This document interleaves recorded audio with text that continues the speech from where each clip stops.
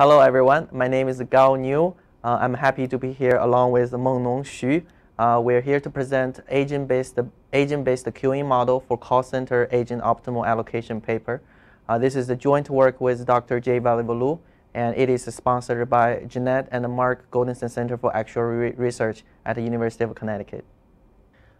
First, I would like to go through an introduction describing the problem we're facing. Then we'll go through an example for the model using some numerical values. Then we'll describe a formulaic way to describe the model, then using it for the optimization purposes so that the call center can be reached to some optimization to improving their efficiency. In the end, we'll present our results as well as some possible future research directions. Now I'm going to talk about the introduction of the model. The model we built is an agent-based queuing model with simple decision-making process. A call is connected to the call center. The agent will pick up the call anonymously and randomly. Each call is answered on a first-come, first-served basis. All agents are capable of handling all incoming calls. Number of the agents optimization process is proposed and verified. Optimization criteria is that the average waiting time is less than the desired threshold. There are three parameters that we will fit into the model. The number of incoming calls, we assume it follows the Poisson distribution. The call length, we assume it follows the log normal distribution. And the abandon rate, will compute the abandon rate for every single call from a linear regression. Then with these three parameters, we are able to run our Monte Carlo queuing simulation model and get estimation of the customer's waiting time. Then we compare the estimation with our evaluation criteria. If that estimation does not satisfy the evaluation criteria, then we will go into the optimization process. We increase or decrease the number of agents and iterate this process until the results satisfy the evaluation criteria. Then we will have our optimal staffing level. Now let's look at this simple example: a small call center with only 3 claim professionals or agents. The first table shows the agent's status. 0 here means there's 0 minutes left for the claim professional to be free. The second table is the number of calls which we received within this minutes. At the very beginning, we assume we don't have any call, and call length is free. We don't have any call length as well. After 1 minute, we receive 2 calls. This 2 is coming from the Poisson distributions.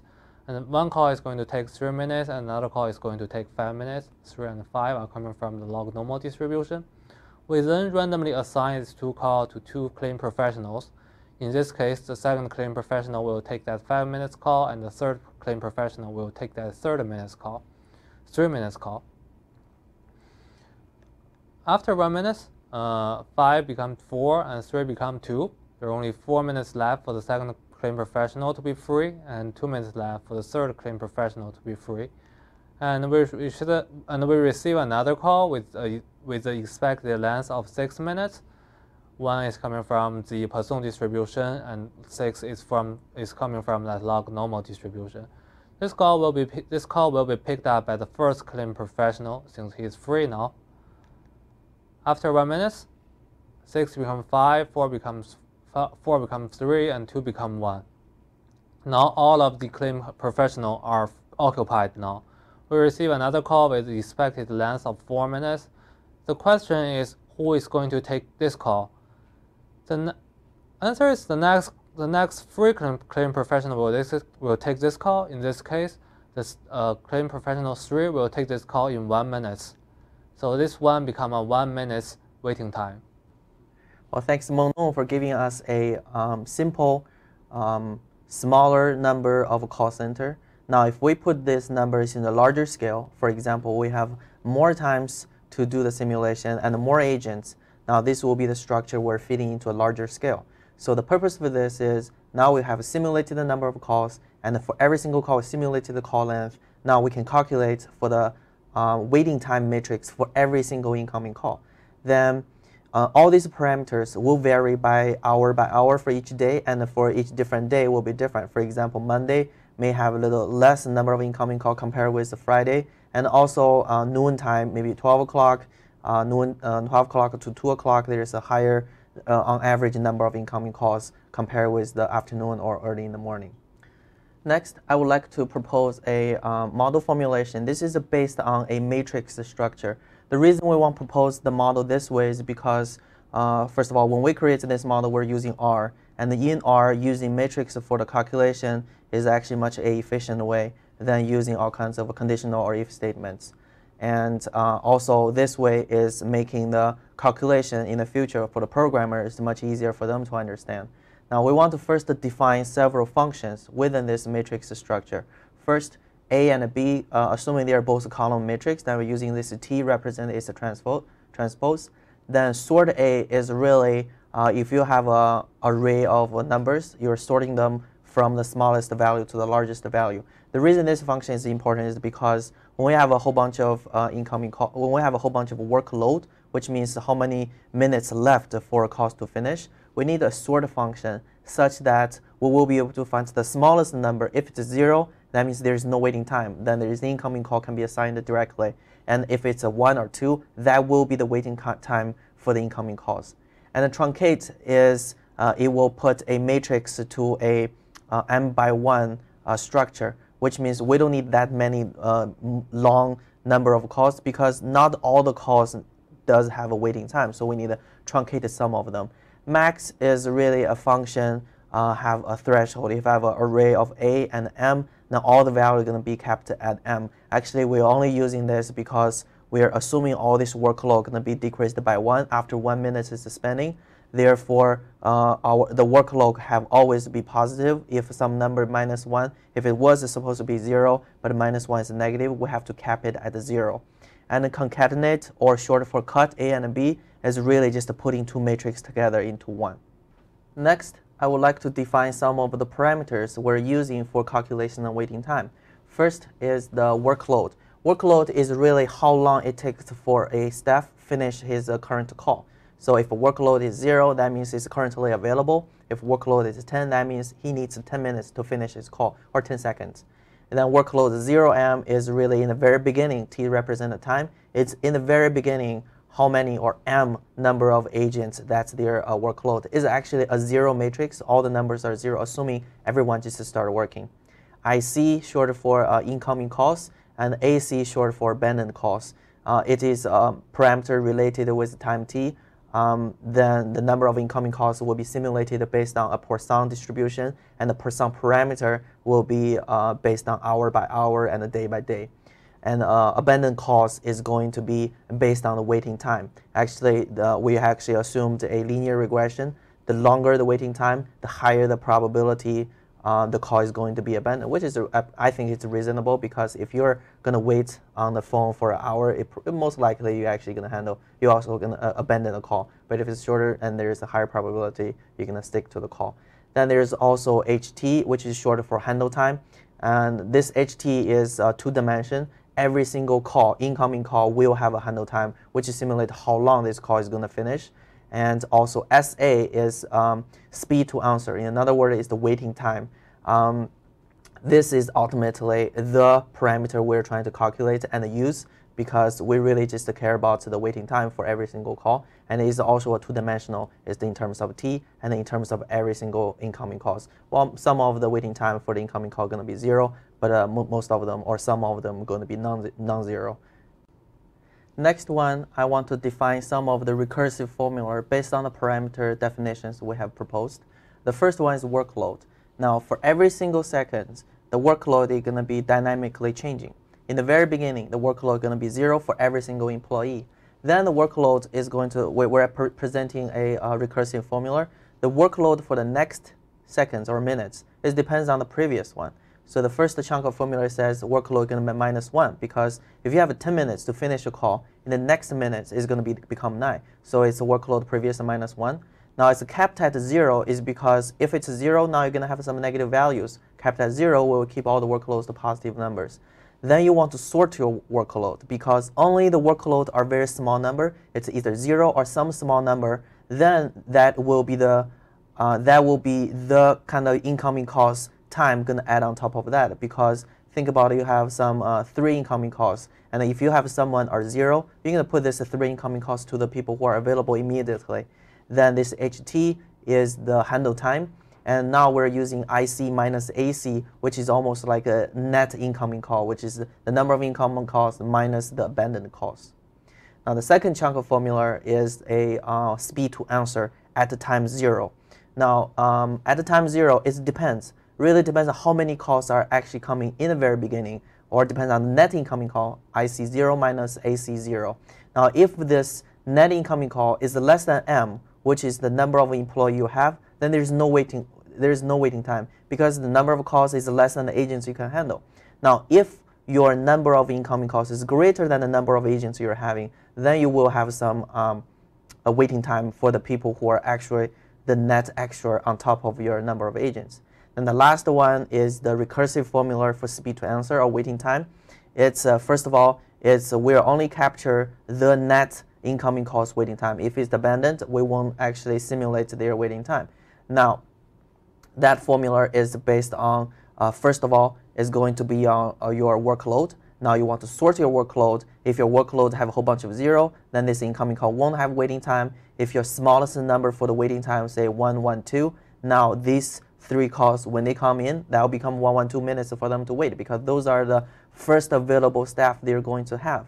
Then you want to truncate your workload at the number of your net incoming calls, because this speed to answer matrix is capturing every single incoming call. Therefore, you only need that length of number of calls for incoming. Therefore, by going through all these methods, we'll actually capture the matrix for every single call, and we'll be able to calculate for their waiting time. I will talk about how we get the optimal staffing level in the next few slides. Our optimization criteria for this model is service level. It's a probability measure. A 90% service level in 30 seconds means 90% of the calls are picked up within 30 seconds. We use bisection method and stepwise method to get that minimum number of staff, such that the average speed to answer the call will reach into the service level for all periods of time. Now let's look at the results of the bisection method. For example, if the desired service level at 60 seconds is 68% to 72%, and our current staff level is 70. In the first iteration, we get the service level at 45% with the current staffing level 70. 45% is lower than the target interval. In this case, we will update, in the next round, the lower bound would be 70, and the upper bound will just double the current staff level, 140. In this case, the midpoint is 105, and with this 105 people, the service level is 100%, which is higher than the target interval. We will update the upper bound and get a new midpoint, 78 people. The new service level under 87 people is 95%. So still higher than what we want. We just do it again and again, repeat the process. And now with 79 people, the service level is 71, just fall into that target interval. Then we consider this 79 people as our optimal result. This bisection method is based on 100 simulation. We will increase the number of simulations in the stepwise method to get a more refined results. Once we have the preliminary optimization result based on the bisection method, we will apply a stepwise method based on 1000 iterations to get more refined optimization staff level. The stepwise method increase or decrease the number of staff by 1 unit every time. If we apply the bisection method with 1000 iterations, we will generate a very similar result with a combination of those two, but it's definitely going to take a longer time. So bisection method is actually for efficiency, and stepwise is for accuracy. Now I would like to go through the results we're having based on our model and the process we have described. It has from Monday to Friday, but now there's too many numbers. We just presented our Monday's results. Based on the current staff level, start at 8 o'clock has 40, 58, 71, and we have simulated our service level at 60 seconds, 99.98%, etc. Now this is a calibrated model, which means when we have a number of staff level put into our model, we are able to produce the service level fairly close to what actually happened with the call center. The data where actually, the calibrated data will come from. Now, once we have a calibrated data, we want to use our optimization process to try to provided some numbers to the call center so that they can better managing their call center. Now we're proposing a optimal staff level, start from 28 and 55, 73.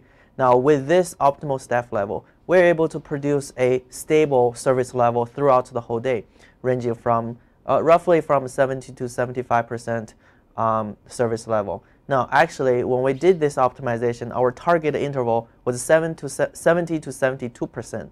But in the end, we actually end up with, after we simulate 10,000 times or 1,000 times when the number converges, we're actually ending with sometimes more than 72%. That's because when we trying to find the optimal number of staff, which is an integer, we're always trying to go to the upper bound. If there is a selection, say for example 72, 73, we will choose 73. So that our result is going to be more conservative. That's why in the end our service level will always be a little bit bigger than the confidence interval we're having. Now let's look at the results of what we propose as optimal. The blue bar is the current staff level, and the yellow bar is what we propose as optimal results.